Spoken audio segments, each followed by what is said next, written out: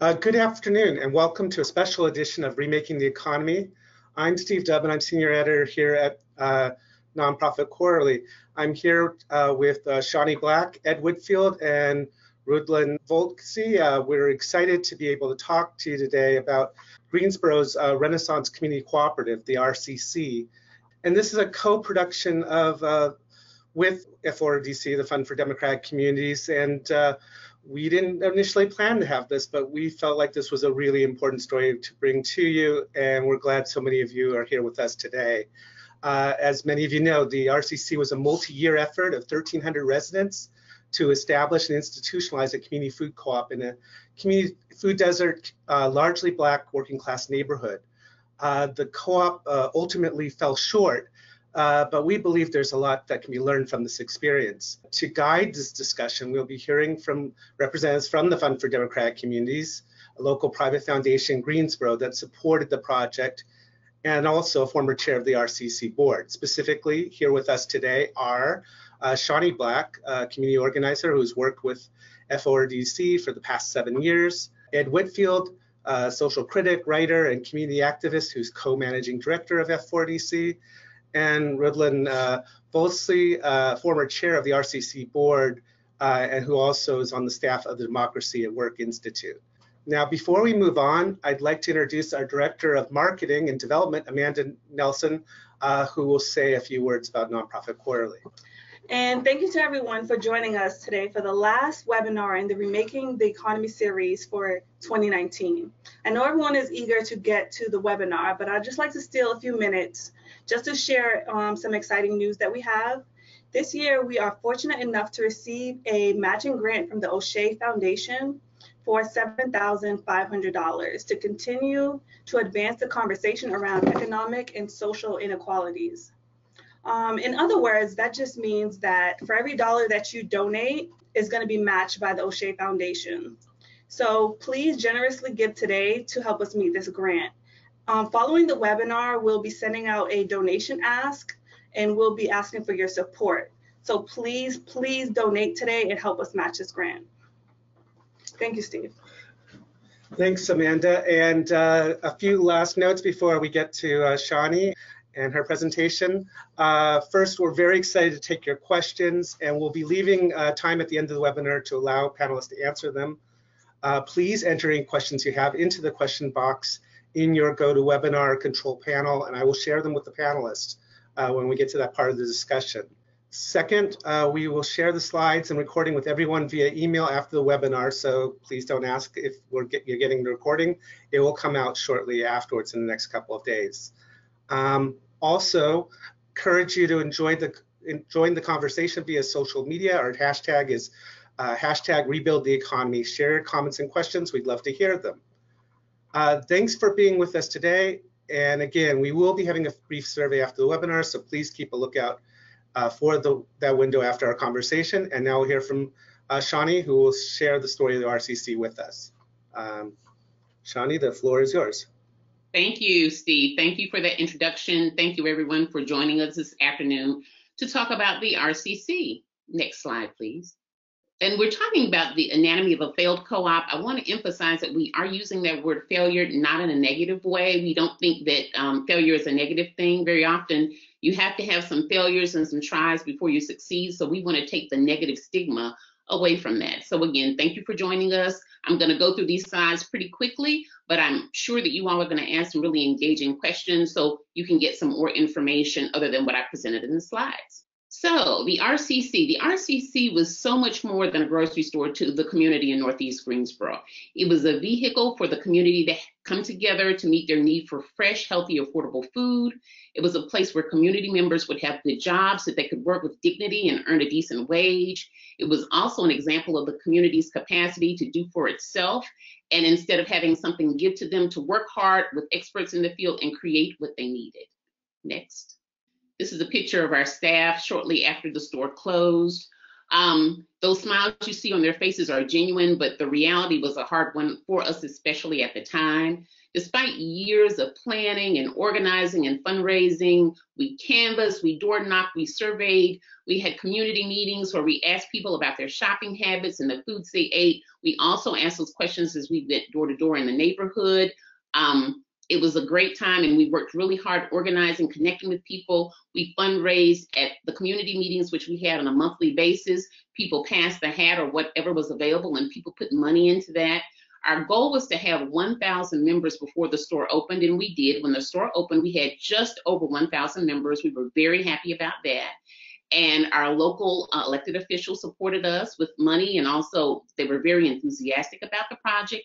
And our grand opening was well attended. People far and wide came to it, people across the city, but also people that had learned about the RCC project across the country and even outside of the country due to a crowdsourcing campaign we had, knew about the RCC. So we had tremendous support and a great turnout for our grand opening. And one of the things that made us very, very happy and proud is that many of the staff employees at the store said that this was the best job they ever had. And that was important to the community when they were thinking about forming the RCC. They wanted this to be a good place where members of the community could get jobs. So we were very happy about that. Again, those smiles you see on their faces are genuine despite the store closing. This group really felt like family, and it was difficult for all of us when we had to close the store. But after 2 years, the RCC had to close, and the bottom line is it's because of insufficient sales. Next slide, please. We've kind of gotten this down to a science, if you will, and figured out that the reasons for our failure are what we call the 2 C's and the 3 M's. The first C is corporate competition, and the second one is capacity, and then under capacity are the 3 M's, which are management, marketing, and movement building. Next. So corporate competition challenges. Of course, we all know how ubiquitous the dollar stores are. They're everywhere. You can't go a block and not see one or more of them. That was one of the challenges for us as far as competition. Also, the market is dominated by Walmart and similar big box stores, and that was a tremendous challenge as well. We knew that was going to be a challenge, but we didn't realize how big a challenge, especially because while the RCC opened right down the street, almost within a stone's throw, a dollar store opened with the support of our city, and that made it very difficult for us, not to mention a few doors down in the shopping center from where the RCC was, there was also a dollar store. Because of those deeply entrenched shopping habits that were built on the proliferation of dollar stores and Walmart and the big box stores, it was incredibly hard for us to get past those competition challenges. Next slide, please. We had lots of challenges with capacity too. Because the community was committed to hiring people that lived in the community that may have had challenges getting hired in the traditional market. So this means people that may have been unemployed or underemployed or even perhaps had been formerly incarcerated. It was really important to give those folks jobs, good jobs that paid them well, where they were welcome and respected. But the thing that we needed to do for this to be a success is we needed to get them in there, get them trained up really well so that they were able to do their jobs well and that they felt competent and confident. We also had trouble with finding general managers that had the right mix of hard skills and soft skills for the RCC. It was difficult finding someone that had the soft skills to manage a store in a Black working class neighborhood like the RCC. Next, please. Some of our management woes were dealing with the general dearth of experienced GMs in the industry. So this wasn't just for the RCC or in North Carolina. Across the food co-op industry, there's a dearth of well-qualified general managers. We also, in the neighborhood where the RCC was in Northeast Greensboro, we needed a GM that could combine an understanding of the socio-cultural factors that were common in marginalized communities like the RCC and connect that understanding to staffing and training. So as it applies to how you deal with staff, how you train staff, also product selection, because again, the RCC is not a big box store. So we only had 10,000 square feet. We weren't like a Walmart or one of the big box grocery stores. So we had to figure out the right product mix to get there, to draw people in, and also how to merchandise them and make them look attractive to people, because people are used to going to the big box stores where they can see 20 types of mayonnaise and 30 types of mustard, and we didn't have the shelf space to do that. So merchandising was important. Pricing was a huge challenge for us as well.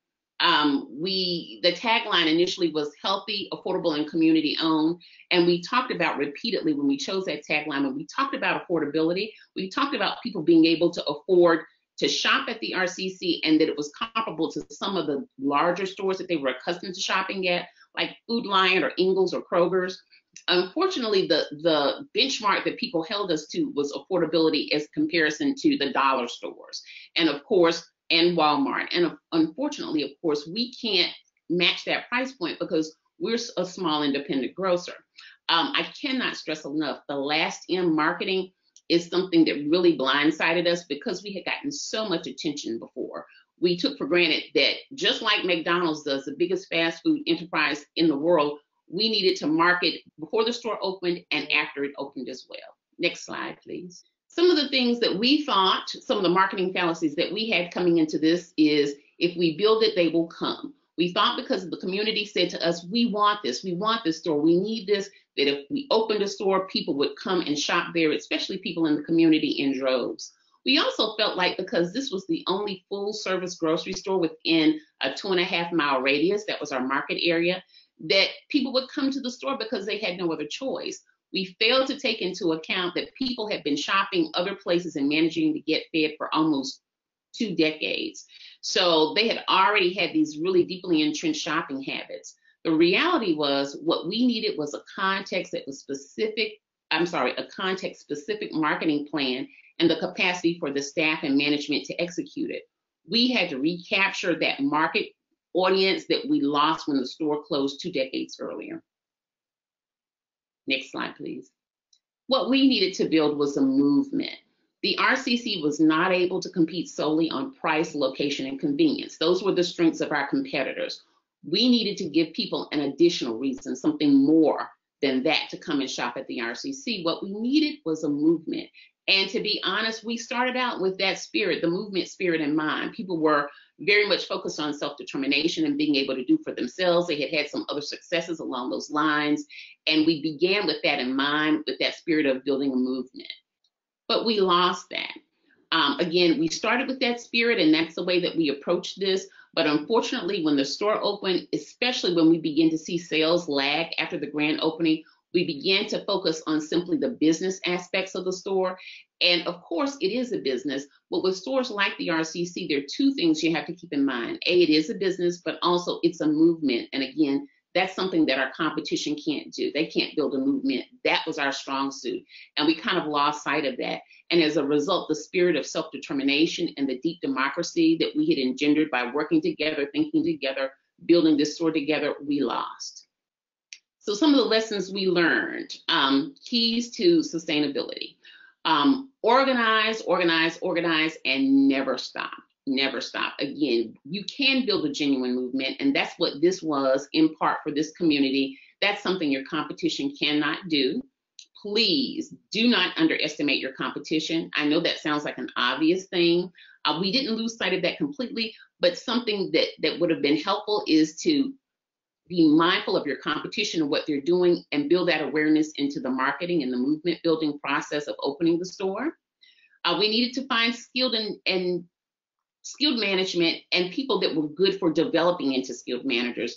We needed to find people that were going to be interested in learning more about how to run a store in a community like this and support them to get the additional skills that they needed.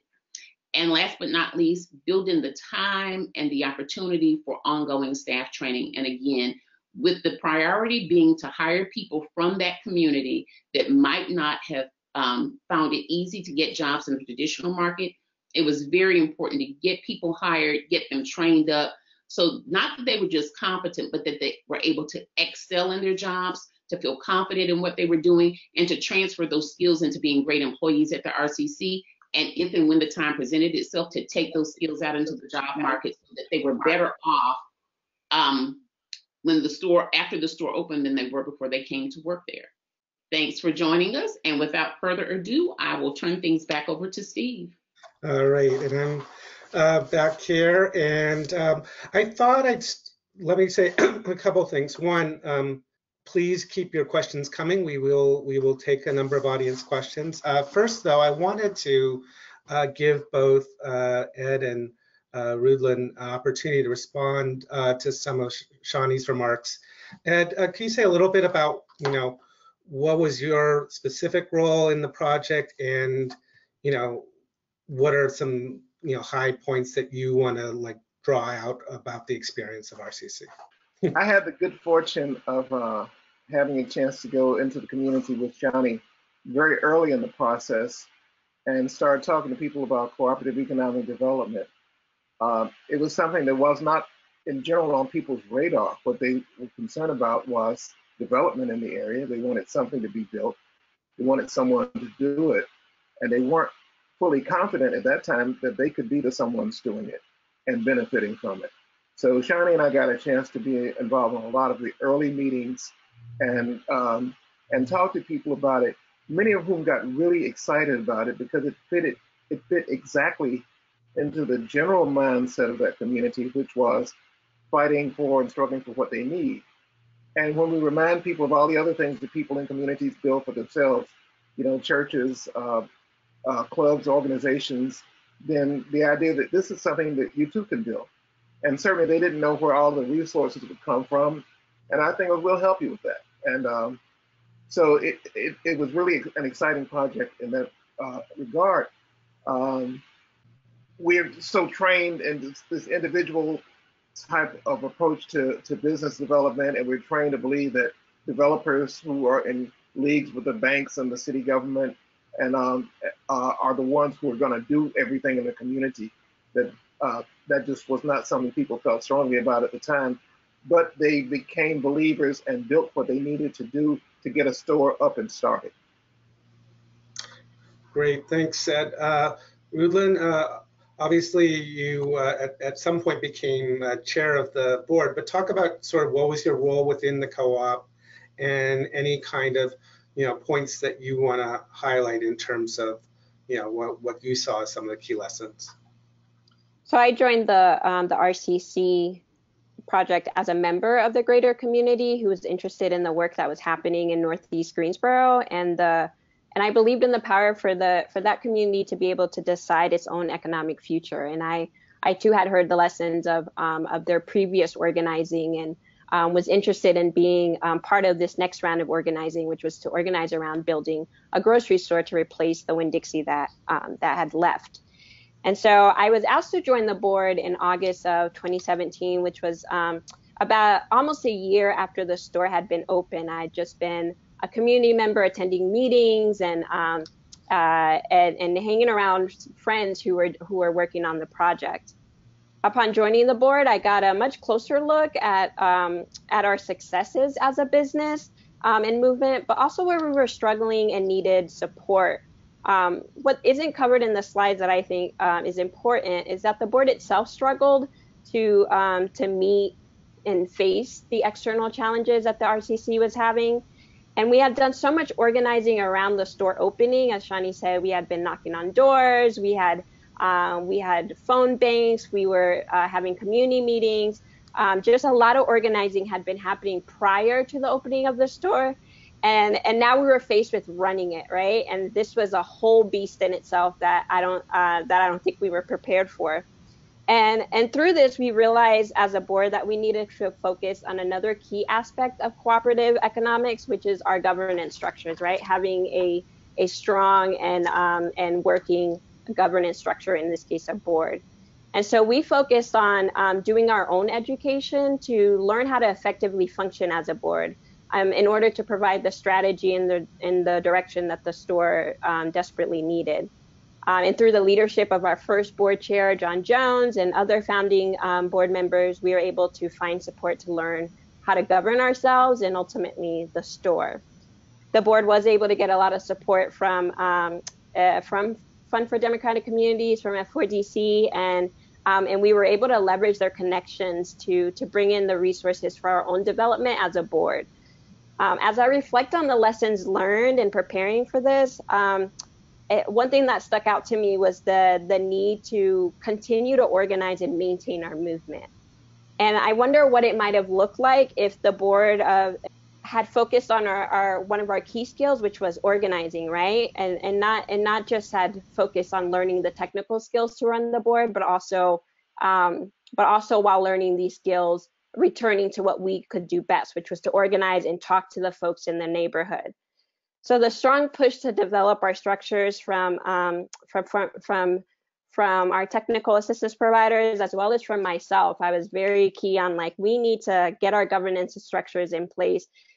Didn't give us enough room or time to hone in on the like, why aren't folks coming to the store, I think, and what could we be doing differently to address that.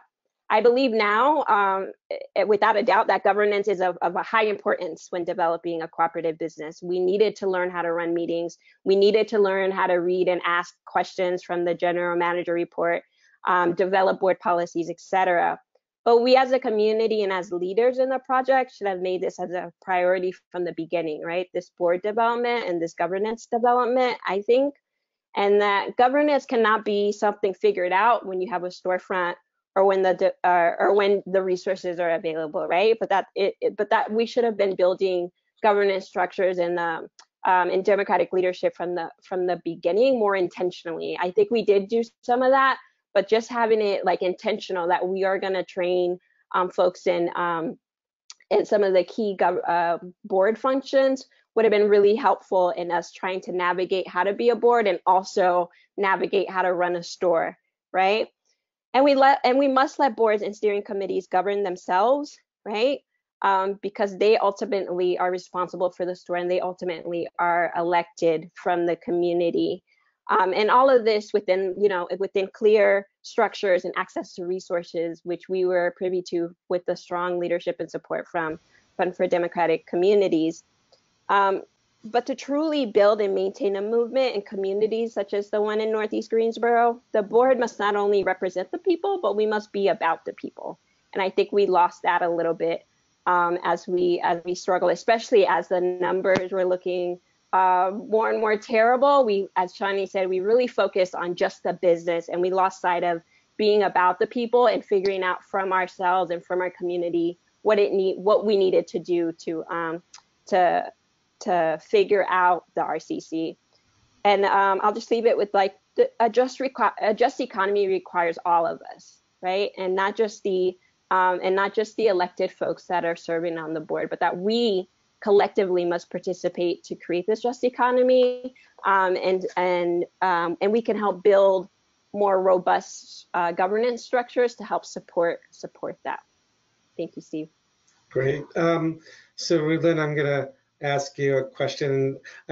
Not the most uplifting question, I suppose, but I think an important one. I mean, you were on the board that actually had to, make the decision to close the store, and that obviously must have been intense. But could you talk about what made you brought you guys to that decision, and what were the steps you took in that process to, close with dignity? Yes, intense is like half the word, Steve. It was a very intense time for us, but I mean, collectively, we were looking at the numbers every month as we were meeting monthly. We also had instituted weekly meetings with the general manager that myself and our vice president was attending. So another 2 members of the board was meeting with the general manager on a weekly basis, and then we as a board was meeting monthly. And we were looking at the numbers going down and down and down and trying to figure out how to address this and what we can do to bring our numbers up, to support staff, to support management, to bring in the community and ultimately raise our sales. And around November, December, in looking at the numbers, we realized that we could continue to spend the money until it ran out and then be like, oh, we don't have any more money, so we have to close, right? And what we decided was that we were going to make the decision to close the store so that we would be able to determine how the store would close. And we wanted the store to close with dignity. That was really important to us, closing the store with both dignity and compassion. And what that meant for us was that we wanted to be able to show care and respect to our key stakeholders, and primarily our staff. We really wanted to thank our staff for all the work they were doing especially because they were the ones in the store, right? They were the one, we were looking at the numbers once a month, but they were the ones in the store, still working, still fighting, still trying to make sales. And we wanted to honor that in the work that they've been doing since the store opened. We also wanted to be able to responsibly handle all our legal and financial obligations. And we knew that if we waited until the money ran out, that we wouldn't be able to have more of a say in how the finances and the legal aspects would go down. So we wanted to handle these things responsibly. And lastly, in terms of dignity and compassion, we wanted to leave in place the best possible footing for something good to happen in that space, right? We wanted another grocery store, anything else to come into that space so that the community could continue to benefit from the work that it had done, right? And in order for us to do this, we knew we needed to make the decision to close the store while we still had a little bit of money in our account, so that we could have control over that and control it in a way that was responsible to our stakeholders as well as to ourselves and the hard work that had been done. So in December, we had several meetings, and we officially made that decision to close the store. And we decided that that we were not going to announce it until after the break, after the holiday break. So came January, we scheduled 3 meetings prior to announcing it publicly. We met with community leaders, we met with the staff, and we met with our lenders, right? And we broke the news down to them first, so that they knew before we made it public that we were closing down the store. And I've had bad days in my life, but that was a bad day. It was a really bad day. It was a tough day, and I'm still like tearing up thinking about it. But being able to do that and being able to have the power to make that decision, to announce and to talk to our close friends and our allies first before everyone could be privy to like bad news, was so important to us, so that folks would be able to have conversations with each other and be able to process collectively as a community, and to hone in on the relationships that we had built and was so important in keeping the RCC open and running. And so we had those conversations, and then that evening we released a press release announcing the closing of the store, and we as a board just forged on with all the things that needed to happen to close the store. Right, we had just 2 years ago we had worked, or the previous board had worked to open the store, and I'm humbled to have been given the responsibility to work with my fellow board members to make that important decision to close the store with dignity and compassion. Thanks, Ruben. So I think, one of the positive outcomes that come out of the Greensboro experience is it's really impacted the food co-op movement. I want to ask Ed about this. So, when RCC was first proposed, as I recall, you guys weren't necessarily, welcomed with open arms, but a lot of things have changed among food co-ops. So can you talk about that? The prevailing ideas in much of the consulting world around the existing food co-op movement was that there was a certain set of demographics that were factors for success. And they were listed as being percent of educated people, percent of people with middle class and above wealth, and the percent of white people. And they were listed as 3 separate factors, and communities that didn't have them were said to have weak demographics. And a lot of the people doing consulting at that time were somewhat dismissive of those communities with weak demographics. These weren't the projects they wanted to work on. Their assumption was it wasn't going to work. And so consequently, the set of skills and information that would have been most appropriate to helping make them successful, I'm perfectly convinced that it is possible to make this work. It's just a lot harder than many people think that it is. And what happened was we did not early on get the support we needed. And for better than a year, we continued to complain to the folk who were saying those things that that some of these attitudes were really rooted in some kind of racist and elitist thinking. And I'm proud to say that they changed. Um, Fortunately, the folk we were listening to actually, they had a conscience and a heart, and they listened. And it's like, on realizing what they were saying, what they were doing, many of them changed and have come to thank us for it later, and have apologized in many ways, and tried to send us some assistance. Some of the things that happened may have been too late. I will not put the blame on them either, as one thing. But I know that they did try to send some assistance at a point when, all the way from an interim manager at one point that we had to some additional looks at business performers and other kinds of things. But among the other things, they didn't really know who the other vendors were. The natural and the whole, natural organic food cooperatives have a certain set of vendors that they deal with. They have certain kind of scale that is required to make that a reasonable kind of operation.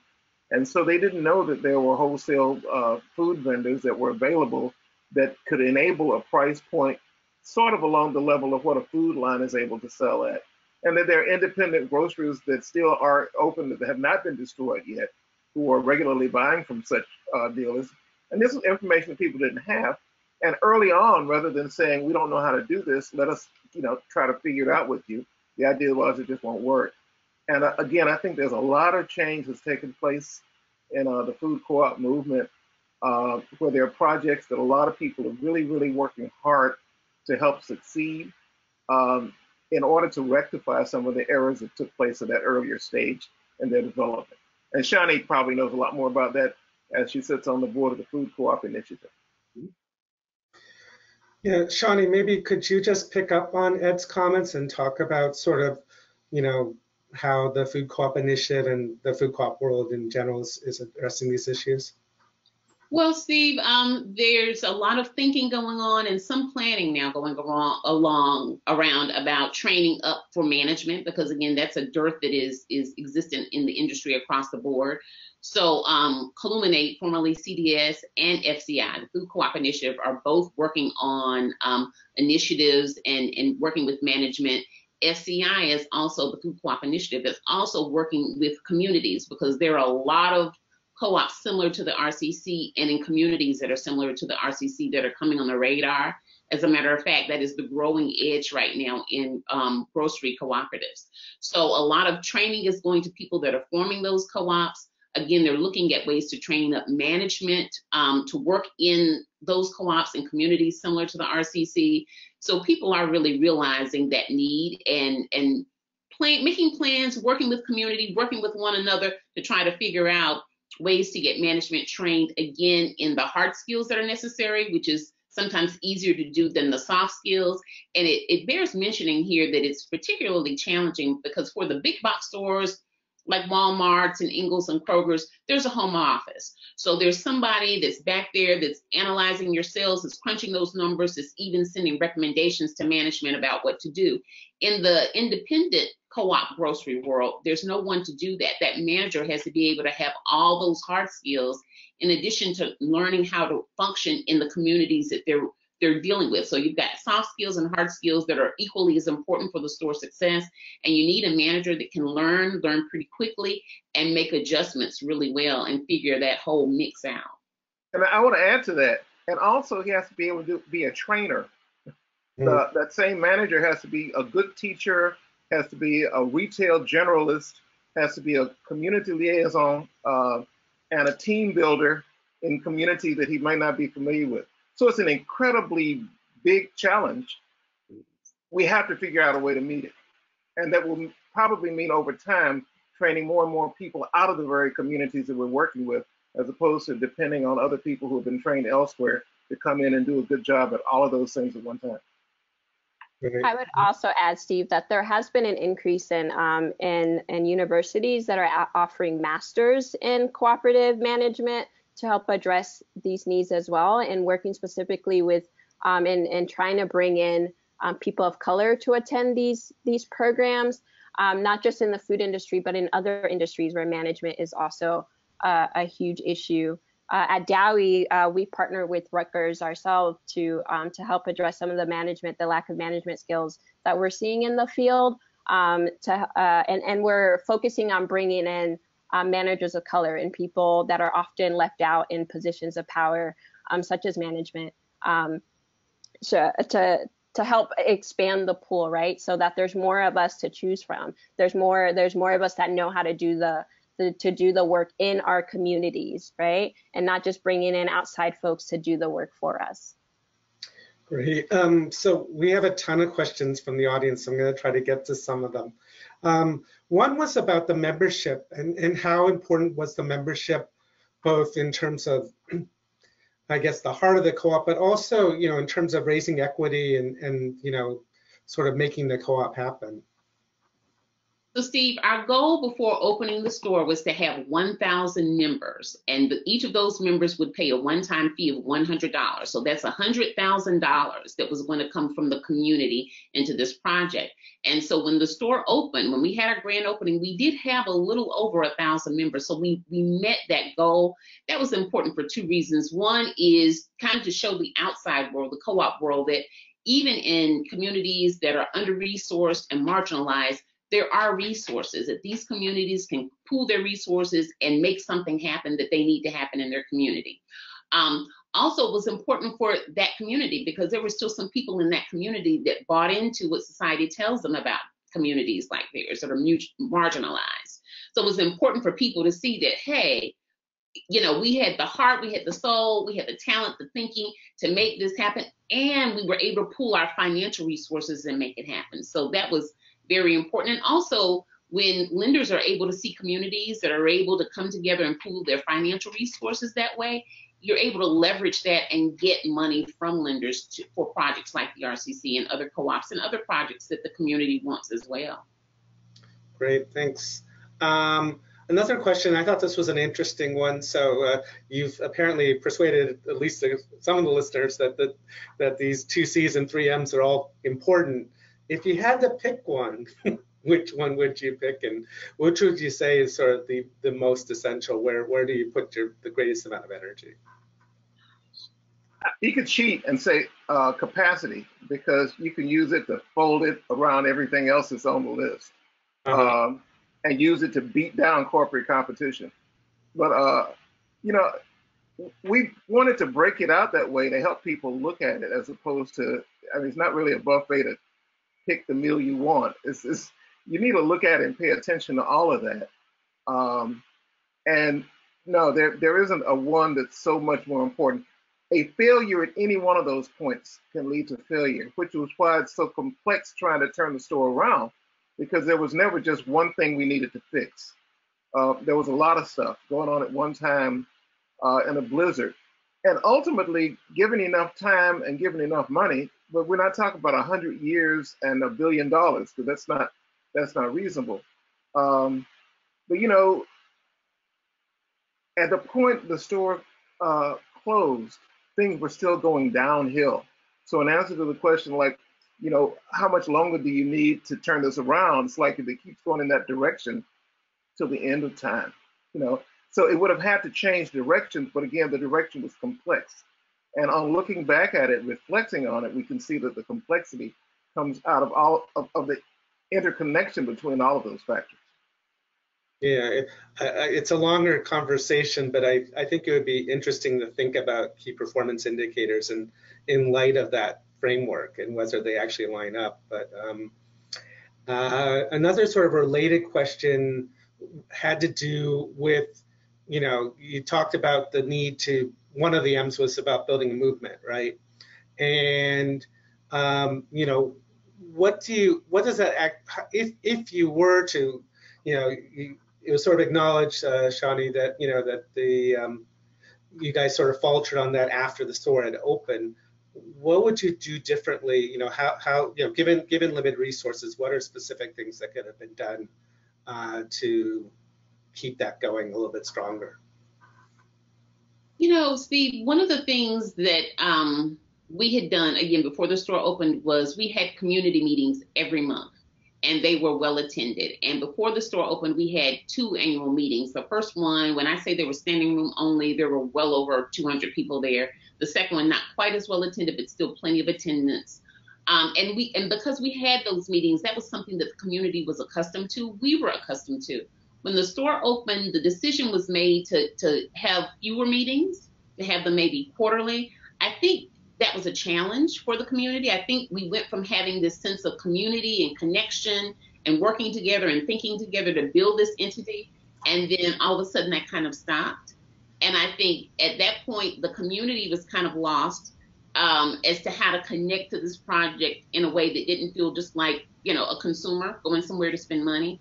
And I think the leadership, the management of the store, maybe even the staff, we were at a loss with how to connect with community. So as a result, we just kind of fell back on what we all know to do, which is to address it as a business.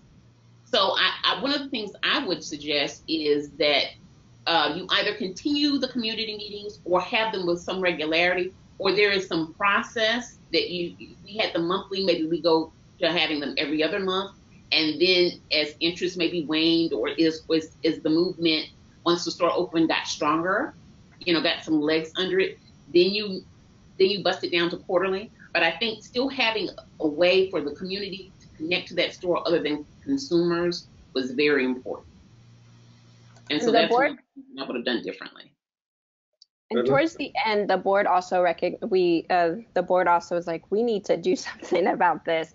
And so a little too late, but we started a committee focusing on that, harnessing those skills that we had already on the team to try to build that connection again between the store and in the community. And so having that as Shani said in her slides, having that as at the forefront, like, how are you going to continuously keep the community engaged is essential to getting people in your store, right? Because ultimately it was due to a lack of sales. We didn't have enough people in the store buying the products. And so, reflection on the work we did as a board, being that this could have been of a higher priority. And as Shani said, we focused on just the business aspects, like how are we gonna learn how to read P&L statements so that we can address it with the general manager, and not how are we bringing people, how are we talking to our neighbors and interacting with our community. Great. Steve, there are a couple of other factors I just wanted to mention.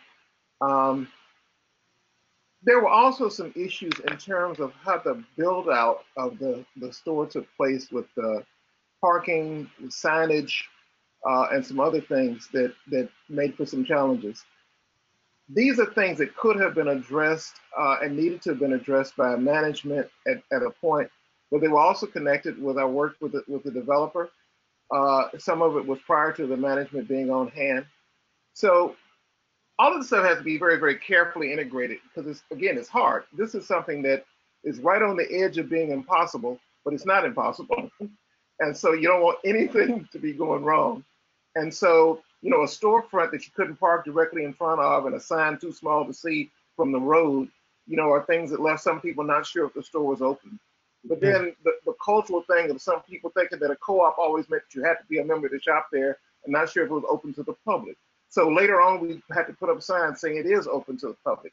But all of these things were little steps, in a way that was part of the larger thing of the general problem of maintaining the movement momentum around it, and challenges with a management never quite capturing all of the different things they needed to be able to do and do well with the store, including the training and the ongoing and continuous development of the employees in the store. Great, thanks. So this is kind of an interesting question. It was really kind of, what is the legacy of RCC in terms of the members, in terms of, have they changed their shopping habits? Have they joined buying clubs, movement organizations? Do they think about co-ops differently? Any changes of that sort that you've noticed? there's not a buying club that has developed there yet. It was heartening to hear the discussions that took place at the meetings where the closing of the store was announced, because it was very, very clear that there was a shift in attitude and a shift in understanding among a lot of people in the community. And it was, the conversation pretty quickly moved from some people saying, you all did this, you all did that, to some other people saying, no, no, no, no, this was a co-op. We should be saying we. And so I believe that the full effect of it in terms of later developments has not yet been felt. We're just right at just under 1 year since the store has closed. So, you know, I'm going to give it time for people to continue to think about other things that they would like to see and build. And I know that this is going to happen in a new context where you don't have to tell nearly as many people what a co-op is for the first time, or the possibility that you can find some resources to help you do something that you really want to do. And so we're looking forward to those things continuing to develop. Right. Yeah, that sort of raises a related question. There was a question about whether or to what extent there was a co-op ecosystem in Greensboro. Like, were there other credit unions, other types of co-ops that were able to support you, or was that one of the challenges that you faced, that there wasn't that ecosystem? You know, Steve, there certainly were, there are other co-ops in Greensboro. You know, there are credit unions, more than one. We have, you know, retail operations like REI. There's even another food co-op here in town. But that food co-op is the traditional type. So they have the natural and organic foods. They have the price points that people in this particular community were not comfortable with.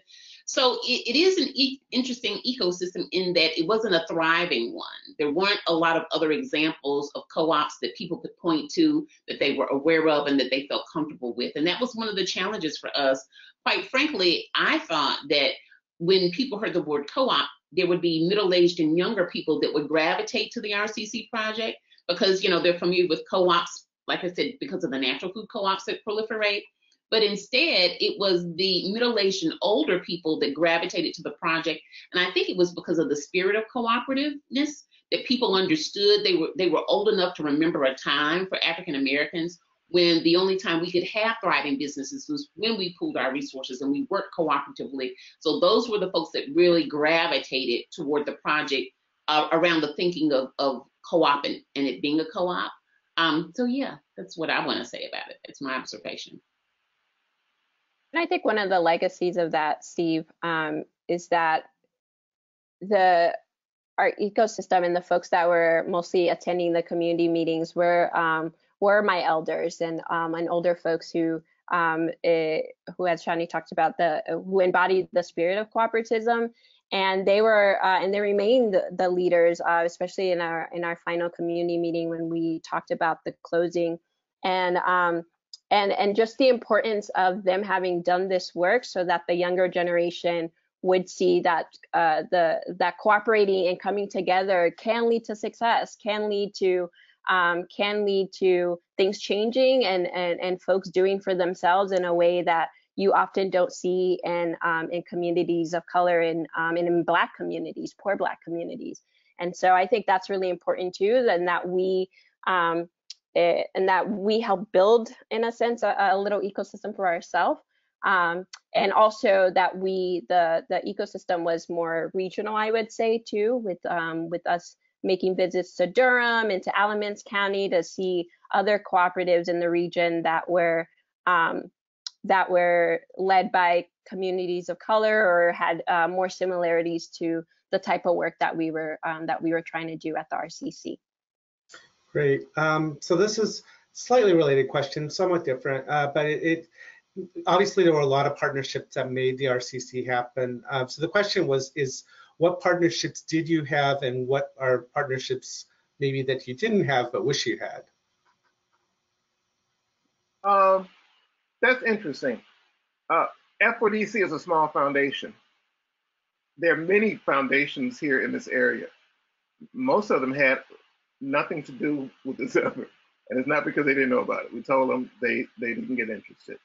I think that the mindset of many of the foundations is along kind of charity, charitable kinds of things, and this effort at community self-reliance was something that didn't spark their attention. I think that's a problem that needs to be fixed. And so some of the work that F4DC has done in philanthropy has been around raising this stuff about the significance of community ownership, the idea of building community wealth, the idea of needing to democratize and share and shift finances in a different kind of way, investment and finance. There's also, there was a real reluctance on the part, the city government engaged in it, but somewhat sluggishly and at a level a little smaller than what we had hoped for. And, someone might get mad at me for saying, but it's true. And they know we were asking for more than that. In fact, at one point they had suggested they had more than that to offer, and then the offer was reduced. But we still appreciate the offer they did come up with. On the other hand, the county government, they decided that they were going to play tough, and they didn't want to have anything at all to do with it. And there was, I think there might have been some tiny amount that finally came from the county government that a couple of our county commissioners were able to do. There were a couple of county commissioners who tried very hard, but it's a very, very conservative county commission that it's hard to get anything out of, and they should have been supportive of it as well. As far as I know, there was no support that came from the state government. I'm not sure that, economic development grants and such things, that typically exist, and these are serious economic developments, should have found this an attractive way to engage the community, and that didn't really happen. But we did have some churches that came through and did very well partnering with us. We had national financial organizations, again, like what is now Seed Commons and Shared Capital, that did the outstanding part of the bulk of the lending into the project. And so that was very, very important. In terms of technical assistance, we were able to get some from private consultants in Chicago, as well as Philadelphia area. And again, people helped us negotiate contracts and did any number of other things. So we had some support in that regard. We didn't have any support from the community colleges. They didn't volunteer to help train all our people. It would have been nice if they had, but they didn't. And what you want to do is be part of a community that recognizes that this is a kind of whole community effort, and everybody kind of pitches in. Because this is a new effort in Greensboro, it was one, in spite of the fact that there's a few credit unions and a different kind of food co-op, this wasn't something that people had on their radar as being something that they wanted to support. Hopefully in the future that will not be the case, and people will have a chance to build very, very successful enterprises inside their communities. Great, thanks. I'll ask one more public question that I got, which was really, is there specific advice you have for folks who are organizing co-ops in Black working class communities like Northeast Greensboro? Johnny always says, organize, organize, organize. And never stop. The same thing with marketing. Never start from the very beginning, marketing and organizing, do it throughout the project, and never stop. And I would also want to remind people to remember that communities do have something. If somebody is trying to do this as a charitable activity, rooted in the idea that, those people don't have anything, so they, you shouldn't ask them to put anything in it. You shouldn't ask them to volunteer their time or effort. That's wrong. People build institutions that they want in their communities, but they just lost the track of building some of the financial institutions, and they can regain that. And so we had one class of membership. Everybody was a $100 member. I don't care how much extra money you had, you couldn't have a one membership. Now you could make a personal loan to the business or something, but there was one class of membership. Even people who didn't have much money, who could pay $5 down and $5 a month, could be members. And as soon as they got on a payment plan, they were counted as full members. And they were often really proud of themselves when they paid it off. So the idea of communities being able to do things for themselves and wanting to do things for themselves is very real and alive. And I would caution people who are doing this work to never forget that. Great. I'm going to ask one last question because we're running short on time, which is, you're talking publicly about, failure. That's not a super common thing to do. Just how does that feel to be doing that? I know you guys not just done this webinar. There's a paper on our website. You've been at conferences. It feels liberating and freeing. It feels very scary, right? Like I feel there's almost 300 people on this webinar and folks are reading the article, and it still feels, for me, it's still very personal. Having made that decision. So I feel very exposed in talking about this, and that folks are seeing just a glimpse of what happened throughout the 5+ years, 5 + 2 years, 7 years, 8 years that this project has been on. So while it feels good to be able to flesh out some of the thoughts in my head, I still feel a little guarded, and I still feel very protective about the RCC and about the community that the RCC belongs to, and not making this about, what can we learn about this other food co-op, right? But it's really, we're talking about people's lives. People lost jobs, and people invested hours of their lives into this project, and we lost people along the way. And so for me, it feels very exposed and very raw still. And we're coming up on that 1-year anniversary. I can't believe it, but it's still very scary. But hopefully our willingness to talk about things that didn't work are going to help some other people make it work in some communities. And that's the thing that's most liberating about it, is that if you can learn and not do the things that we didn't do as well as we needed to, then the chance of your success is so much greater. And we're rooting for you. We know Yes. It can happen. We were open for 2 years. You can do it, and we're rooting for you, and we're here for you. Well, great. Thanks. So we've come to the hour, so I want to acknowledge that. I know there's like another hour's worth of questions there. I'll try to collect those, and maybe you'll get responses at some point to some of them. Thanks so much, everyone, for participating in this call. Thanks, Shawnee, Rudlin, and Ed. Last, you heard from Amanda earlier. We really are trying to meet that match by the end of the year. So please, I know you got a lot of requests right now, but if you can go to the link and help take advantage of the matching campaign, we would be very grateful. Thanks again to Rudlin, Shawnee, and Ed for making themselves available, and for Fund for Democratic Communities for co-sponsoring this webinar. Thank you, Steve. Thank you, everyone.